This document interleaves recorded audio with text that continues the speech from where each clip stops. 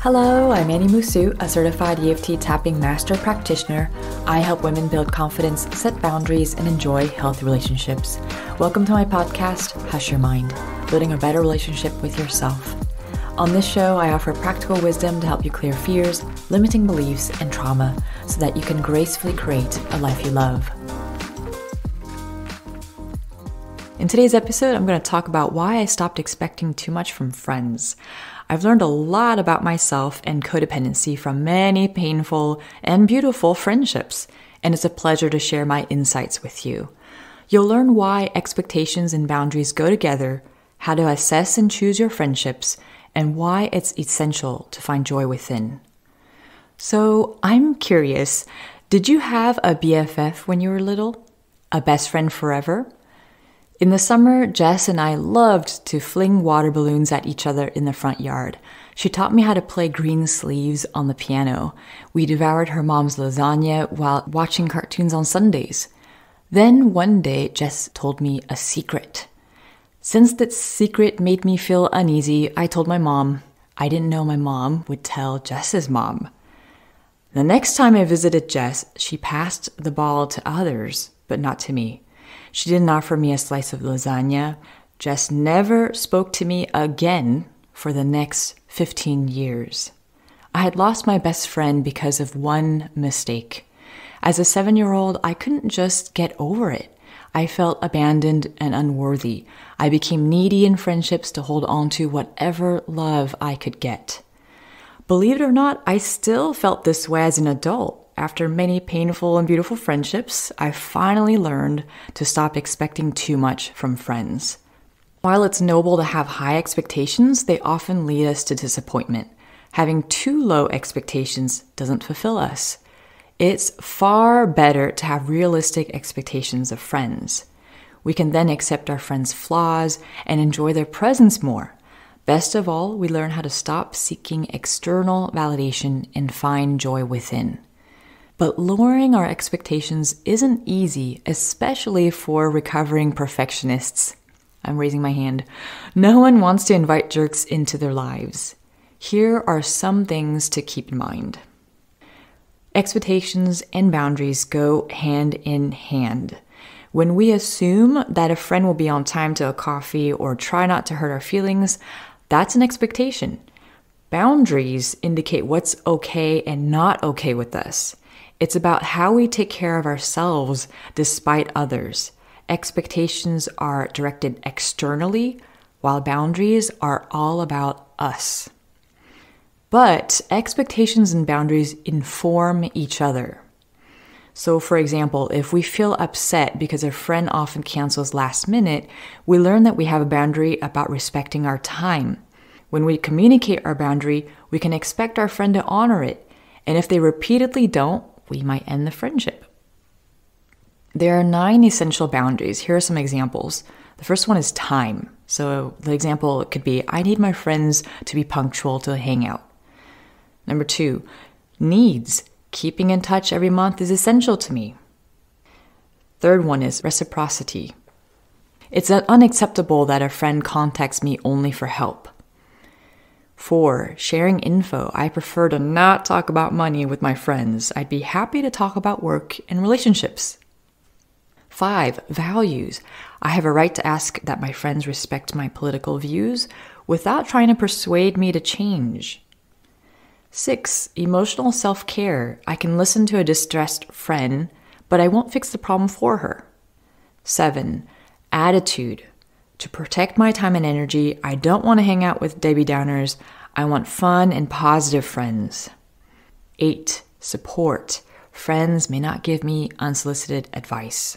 And 9, saying no. I'm allowed to politely decline. So those are just examples, right? So every person has their own different boundaries, and they're all very unique. The most important thing is communicate your expectations and boundaries. Ask your friends about theirs too. That way you can agree on how to honor each other, avoid unnecessary conflict, and become even closer. So the other thing that I'd encourage you to do is to assess your friendships. Years ago, my partner Luik described to me his quote-unquote categories of friends as concentric circles. He and I are at the core, his close friends in the next circle, acquaintances in the one after that, and everyone else in the outermost circle. Simple enough. But at the time, the idea of ranking friends shocked me, as if I were comparing the nutrition facts on boxes of pasta at the store. I preferred to see my friends, however close they were to me, as one happy mishmash of potential human connection. Oh, the idealist in me. But then I felt disappointed when an acquaintance didn't open up more. Somehow I didn't quite feel safe when I told my deepest, darkest secrets to one of my best friends. Yet I was also extremely grateful to have at least one person in my life with whom I could be completely myself. That's when I realized that I was expecting too much from certain friends. They couldn't be what I wanted them to be. Once I gauged my friendships, though, my expectations became realistic, freeing me from resentment, guilt, and shame. Psychotherapist Victoria Lorient-Fabish recommends assigning our friends to A, B, C, and D categories so that we don't have A expectations from a person that belongs in a C group. So group A, for example, could be your dearest friends with whom you feel safe to be 100% yourself. You don't judge each other, they've earned your trust.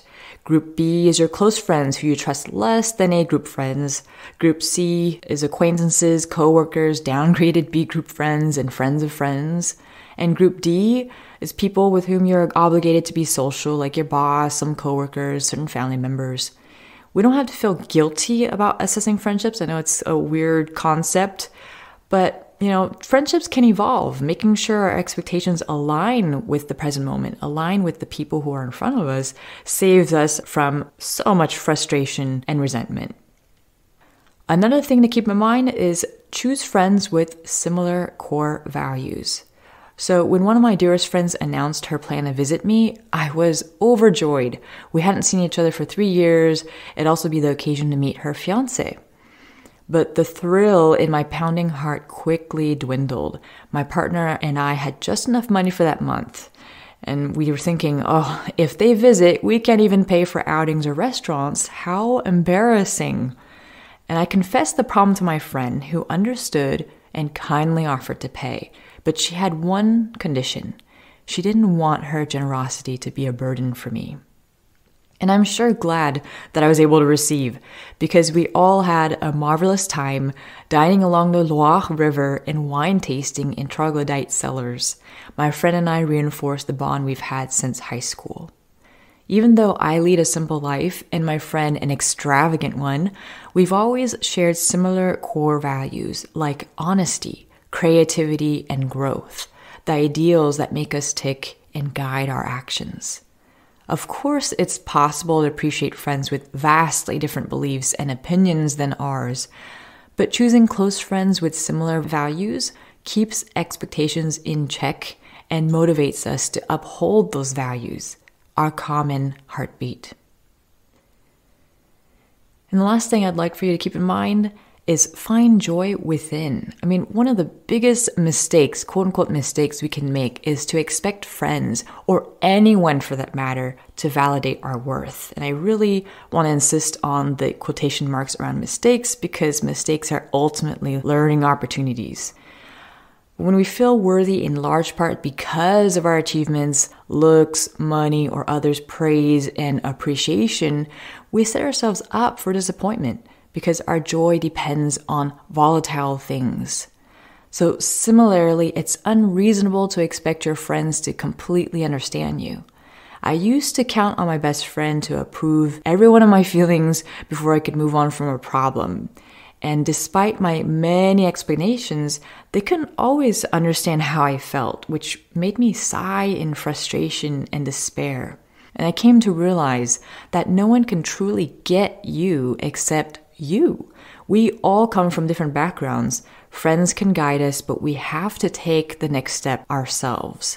So instead of expecting our friends to give us peace, love, and joy, we can empower ourselves by nourishing these ideals on our own.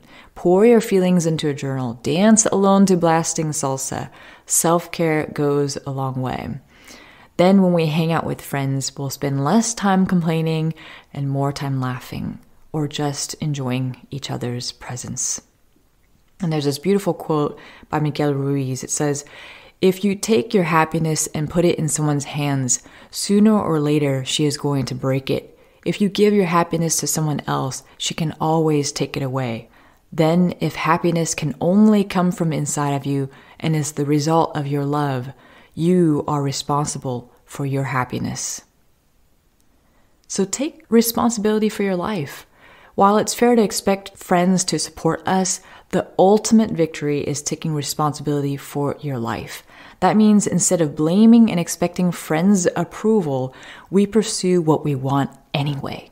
We learn from past hurts and treat ourselves kindly. We are the dearest friend we have. So cultivate your personal garden of joy.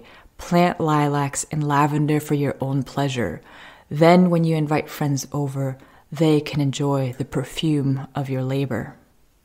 So let's wrap up. Here are the main takeaways that I'd like for you to walk away with.